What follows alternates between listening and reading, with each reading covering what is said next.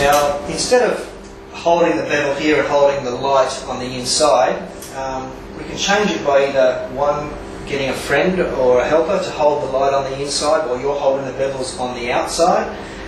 Get a chair, a lamp, a stool, a step to hold the light on the inside while you're replacing the bevels on the outside. Or if you're by yourself and you can't open the door up, or you find it a little bit hard to open the door up, what we've done is a standard desk lamp. We have a piece of wire which is just made out of a coat hanger, and we have a very good suction cap with a nut on the top. So these are the areas here we're going to bond next. So I'm just going to put my suction cap up the top with my lamp down facing that area. When I'm happy with that position, I'm going to push very tight our suction cap. And we know that it's stuck by the pattern on the outside here. We can see a very good suction here. We don't want the light falling down, so we have a very good suction mark here. So push it on nice and tight. Okay, now we're free to possibly do these two bevels here without moving the light. Once we've done these two here, we'll go in. Because it's on glass, the suction cap will slide. We'll just slide it up. So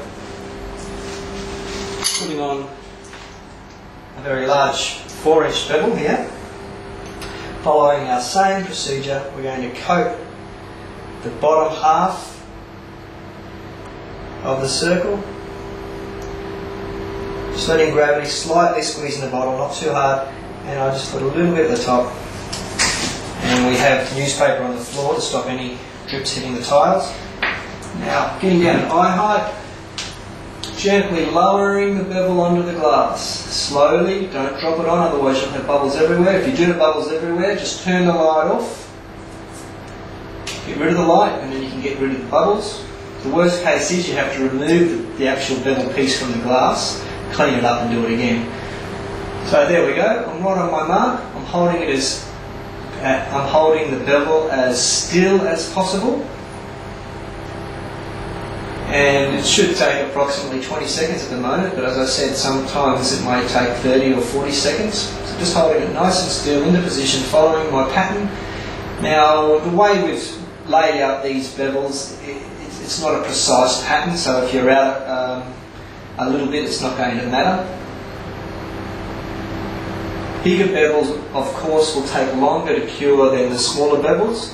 So this one may go over the 30 to 40 second mark, and where the smaller ones may take 10 to 15 to 20 seconds. But I'm holding it very still. If we move it during the curing process, we can get little rip marks in it, but if we hold it still, we'll be fine. Okay, the bevel's bonded on, and it's a good idea that we remove as much of this excess adhesive as possible, making sure that, remembering that that's where my next bevel's going, so we want to keep it really clean. Because our light's still going, it's going to cure the adhesive, or the excess adhesive will just spill over light will keep on curing the adhesive. So just keep on cleaning after every bevel, so that we don't get the excess adhesive going too hard. It just means that cleanup will be a little bit slower.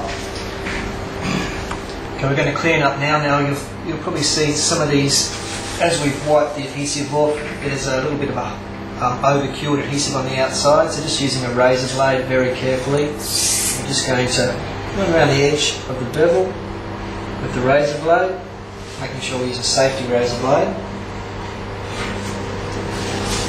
And then just scrape off the excess adhesive.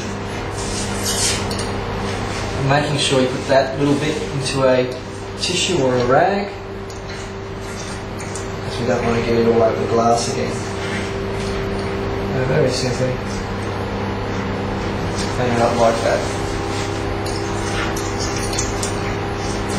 After we've done this, our next move will be to just get our little scouring pad, our 3M scouring pad, and the detergent and water, and clean up the excess thin adhesive, which we'll show you in a second.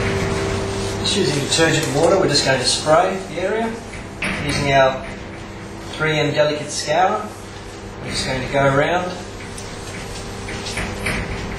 the edge of the bevel itself, across the top, and we can, what the scour is doing is actually soaking up that excess adhesive into its pores, and as you're cleaning more and more adhesive off the glass, you can feel the actual scour getting thinner and thinner. So turn it over, use the other side, and change it regularly for a new one, and that'll keep will get the glass clean quicker. Now what you might do when you do a section, say this top section like this, we always clean from the top down. After we've cleaned a section like this, good to get our tissues, wipe down this section, and what this does, it just sees if we've left any adhesive behind. That means we have to go back and pay some more attention to it with the scour or the razor blade, and just go down the glass and clean it like such.